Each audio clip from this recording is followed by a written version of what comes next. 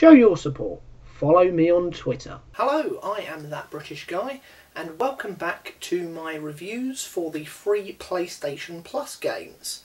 And in this video I will be looking at Bulletstorm, and later in the month I will be looking at the free Yakuza game. Now, Bulletstorm is a first-person shooter. There is an element of story within that, but it's fairly kind of vanilla, I would say.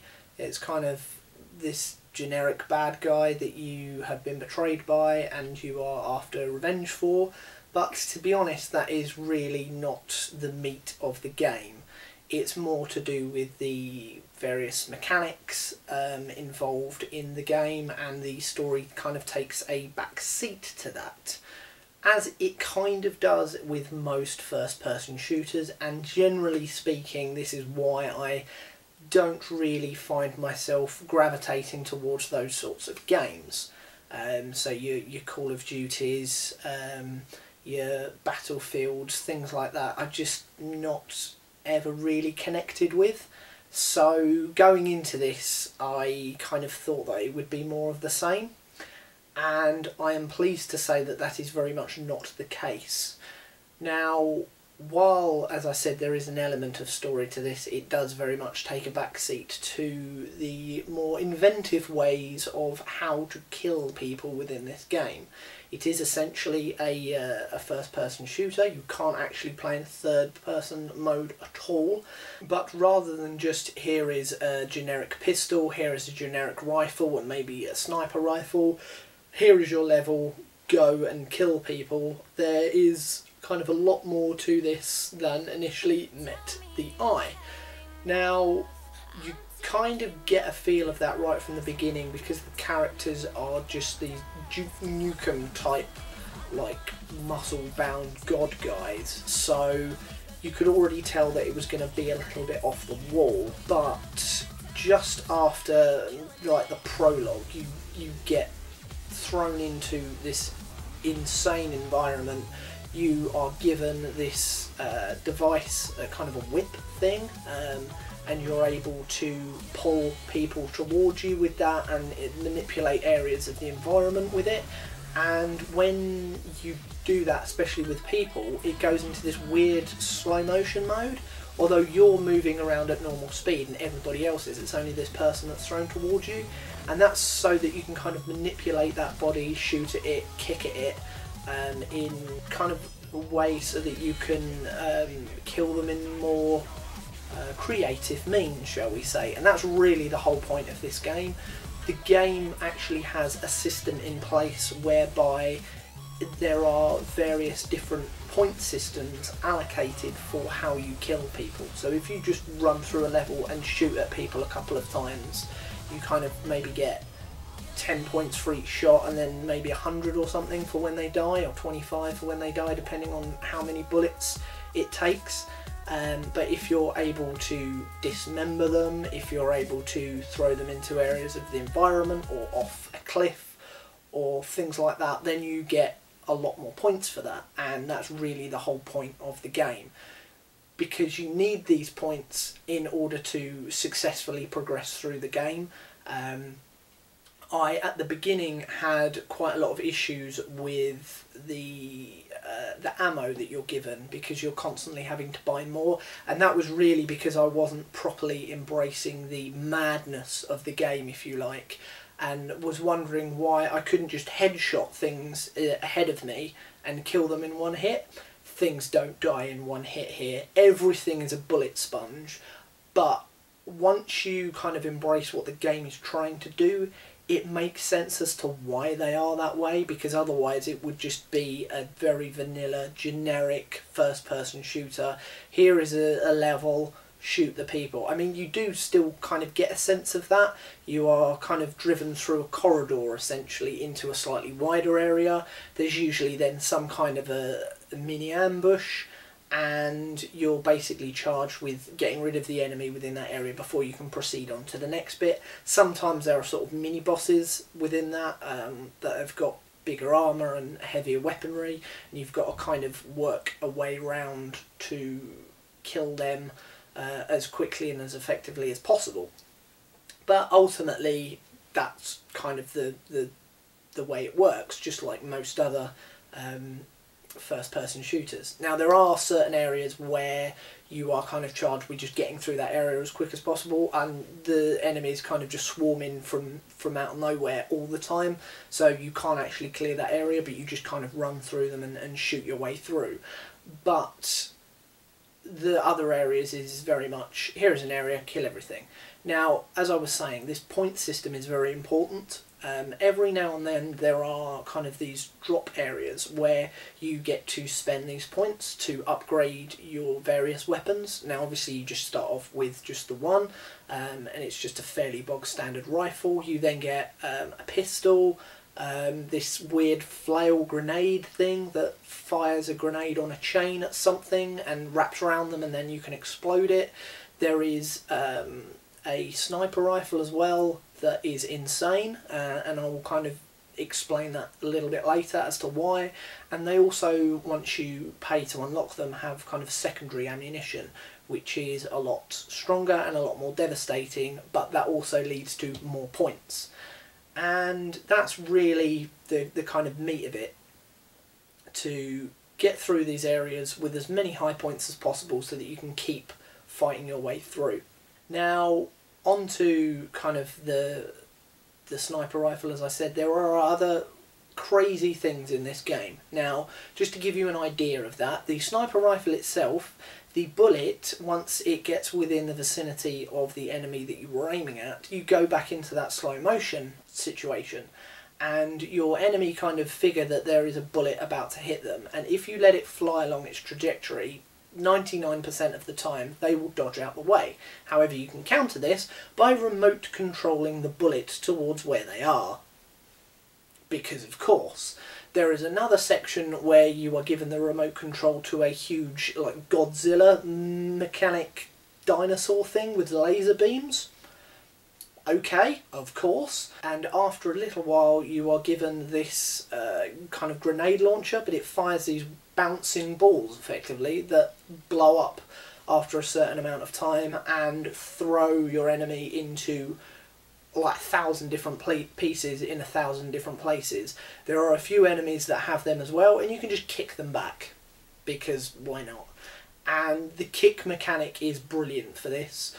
When you pull people towards you, you can kick them and they stay in slow motion, and you can kind of follow them and just keep kicking and kicking and kicking and kicking at them.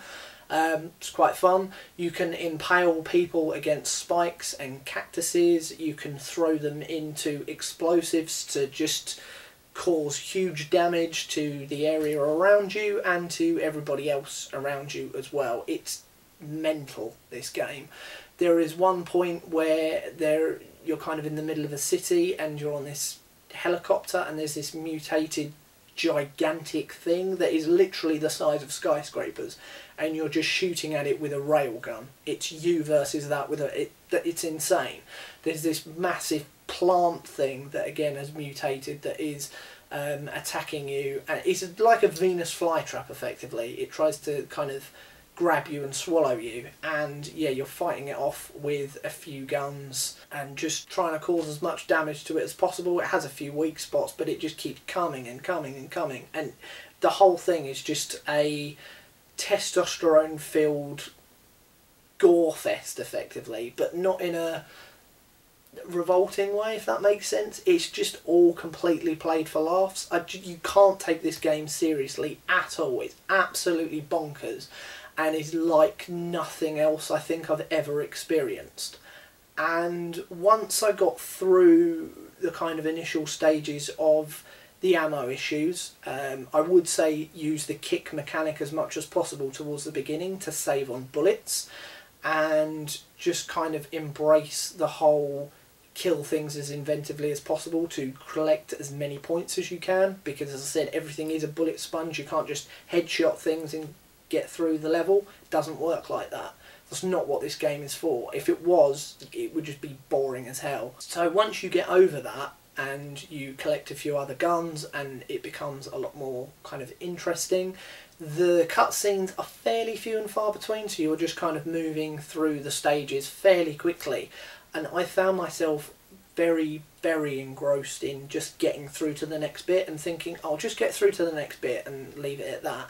And then, yeah, you get this sniper rifle with remote control bullets, or you get through and you're controlling a mechanical Godzilla with a remote control that can fire laser beams at things. So you can't just put it down at that point. You have to keep going, and then something else happens, and it's just absolutely insane. Now, because it is different, it hasn't kind of put me onto first-person shooters, because there's no way any other game is going to play like this. But as long as you don't take it too seriously and you just kind of go with it and accept everything that the game throws at you, it's fun as all hell. There are really only maybe 3 negatives that I have. One is the crouch system, whereby you have to constantly hold down the L3 button, but the problem is the L stick is you're walking around, so it's very easy to accidentally uncrouch when you're trying to use that for cover. Now, this is the second issue. There isn't really a proper cover system. It's just trying to get bits of the environment between you and the enemy, and 9 times out of 10 that is okay, but sometimes you can accidentally slip from cover without really realising it, especially if you're trying to crouch behind low cover. That can become a little bit problematic. You kind of get used to it as you go on, but it's just something that maybe they could have put in, some kind of cover system, so that you could then blind shoot from within that cover, possibly. Because there are times where you are kind of overrun and you need to get the hell out of dodge. Now, thankfully, the health is regenerative. Normally that is a big issue for me, but with something like this it is definitely essential. I can understand why they did it, otherwise you would be kind of constantly looking for health drops. I mean, I was playing this on normal, and yeah, I did die a few times, but as long as you are able to kind of run behind some cover and kind of lay low for a few seconds, you can then kind of get back into the fight, and you're not kind of being gunned down all the time, but you're also not staying behind cover for so long that it kind of breaks that experience of what you're doing in that part of the level. The other kind of minor issue is as I've already mentioned, with the kind of limited ammo that you have at the beginning.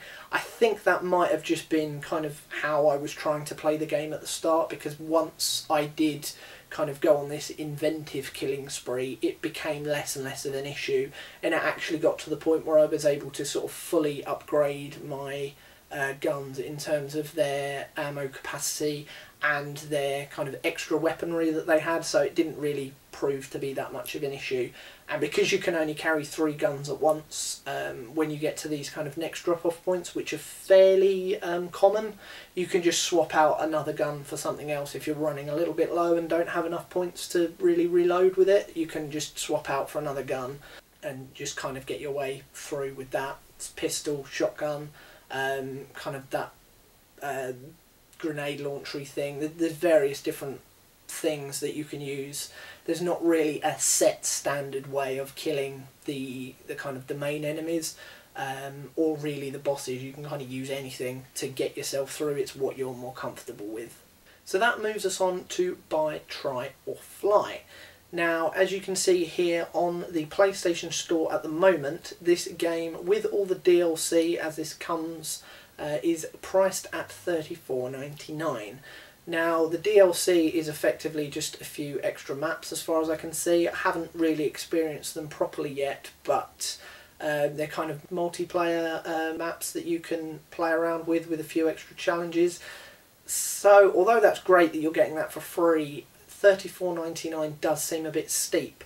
And as this is a PlayStation 3 kind of reskin, effectively, and a kind of remaster, I couldn't suggest you buy it, certainly not for $34.99. There will be second-hand copies of this game that you could pick up for much cheaper, and it might not necessarily be worth getting the kind of full version with the DLC, because you still effectively get the same game without it. And because this was initially a PlayStation 3 game, there's no reason why you couldn't just pick this up second hand for the PlayStation 3 for maybe sort of a tenner, and that would be definitely worth a purchase. But in terms of it being priced at $34.99, I would have to say it's really only worth trying it and seeing for yourself. But if you were able to pick it up cheaper than that, and certainly on the PlayStation 3, then yeah, a tenner, 15 maybe would be sort of a fair amount to pay for this game. So there we go, they were my thoughts on Bulletstorm. If you have played this game, either the PlayStation 4 version or the old original PlayStation 3 version, which I'm sure would play exactly the same and look pretty similar, please let me know what you think of it in the comments below, whether you're happy with it, whether you were able to kind of just go with it and have fun. As I said earlier, I will be playing through Yakuza as well and reviewing that in a couple of weeks' time. But until then, I've been that British guy, and I will see you very soon. Goodbye.